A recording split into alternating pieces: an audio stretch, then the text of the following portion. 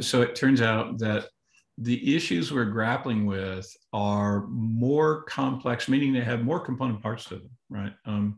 They're interdependent, so that you can't really solve one without worrying about the other at the same time. So they're systems based in a way, right?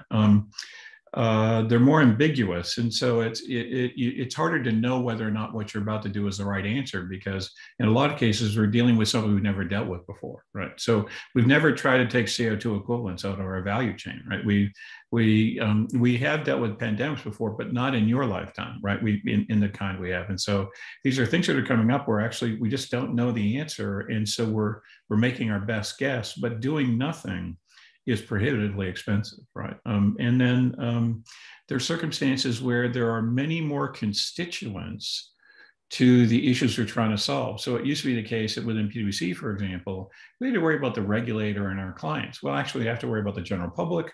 We have to worry about politicians. We have to worry about a whole series of regulators that aren't in our traditional kind of financial services area. And so consequence is the leadership challenge is radically different.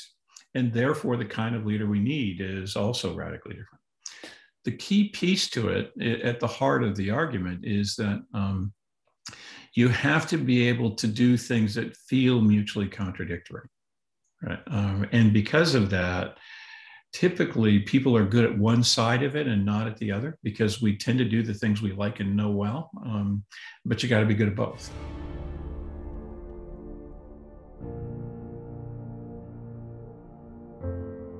So let's start with localists first, by the way, and then come back to globally minded, right? Because I think there's an important piece here, which is if you think about some of the things that the world's not doing very well, right? So disparity in wealth is a huge issue around the world, both across regions and within regions, right? And across generations. Another thing it's not doing well, we're not doing all that good a job of sort of allowing small business to thrive, and COVID's made it worse, right? We're not addressing climate.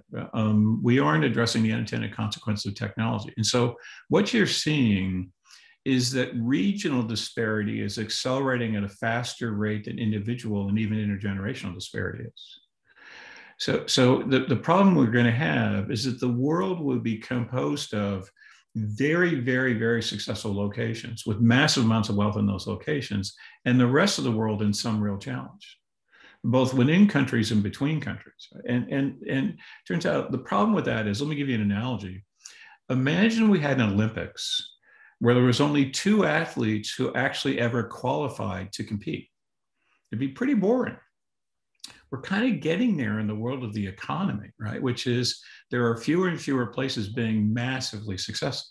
So what we have to do is have an ethos, and this is particularly true in the world you live in, which is we have to have an ethos that says every village needs to thrive, every community needs to thrive, every town needs to thrive, and then we build a global connectivity on thriving local communities. So the key piece in the story is you've got to be focused on building thriving local economies first and then globalize, right? So the danger is if you think about technology as a way to allow you to connect to the world, and it allows you to be a player in wealth creation, the risk is that you succeed and don't bring the rest of your community with you.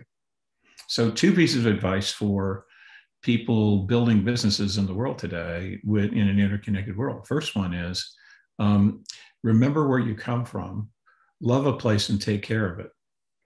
And the second is realize that actually there are many things in which we're interconnected, and there's a lot of capability in places other than your own you can bring to bear on the challenges you have in your own local community. So it is a case of globally minded localists, where what we used to teach when I was in business school is a locally aware globalist. We've actually flipped the need in a very important way.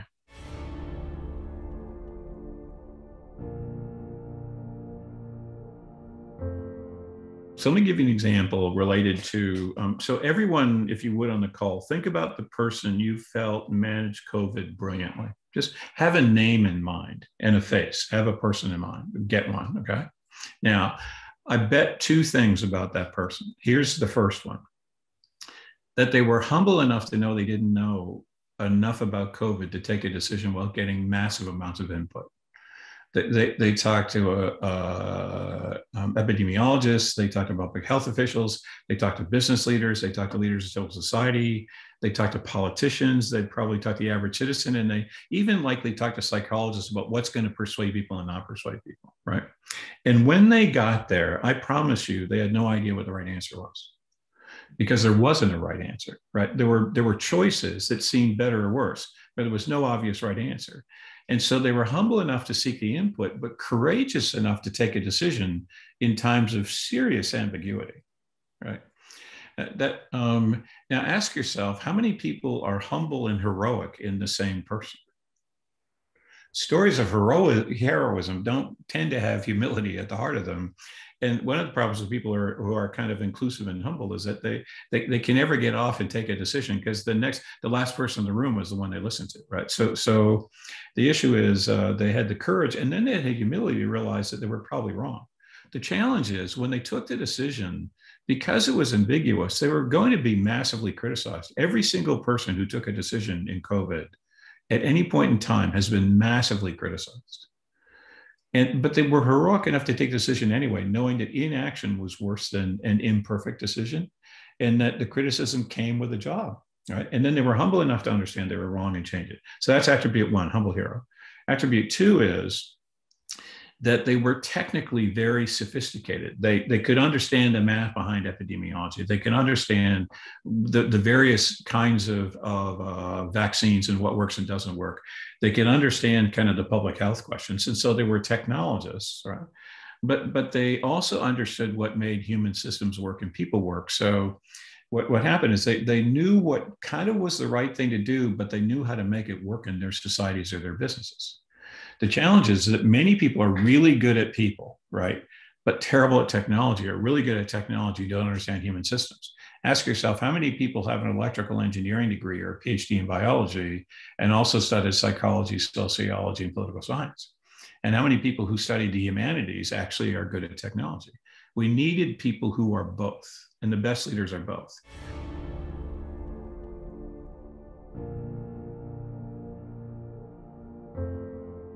So I actually never thought of myself as a leader, by the way. I mean, I get asked the question a lot, what makes you a good leader, right? And they would say, well, your track record shows you are.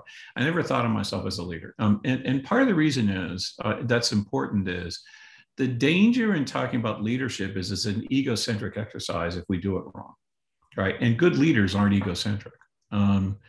So to me, I think the important point, if I were to look back over my own career, is I just saw the next obvious problem and figured out what to do with it. And I cared deeply about the people who worked with me and for me. And so to me, if you go back and say, what are the things, if I reflect on when I was at my best, there was a thing that needed to get done and I found a way to get it done. And I cared deeply about the people. So what I wanted was for them to be the best version of themselves on their terms, not mine, right?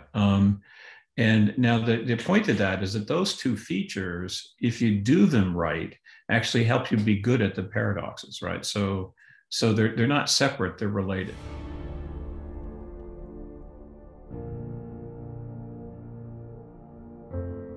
So first of all, you have an incredible luxury, which is you know each other, right? And so if you can create a kind of shared view of the world you're trying to create, however imperfect that shared view is, and you act independently, then we'll actually see the world start to go there, right? And so stay connected to each other and debate each other and build ideas. Second answer is find a place you love and make it better. Now it turns out the reason I trust that to create a coordinated answer is that almost every place in the world is sharing the same problems. We call them different things. They have different form, right? So the form of distrust in institutions in Europe and in Germany is different from the United States, is different from South Africa, is different from India. We still have it, right? The issue of small business succeeding is a different problem, but we still have it, right? The ways climate plays out is different. We still have it. The lack of inclusiveness is different, but we still have it. So if we actually find a place we love and make it better, then actually the world in aggregate will do well, right? And then I think my third piece of advice is dream big.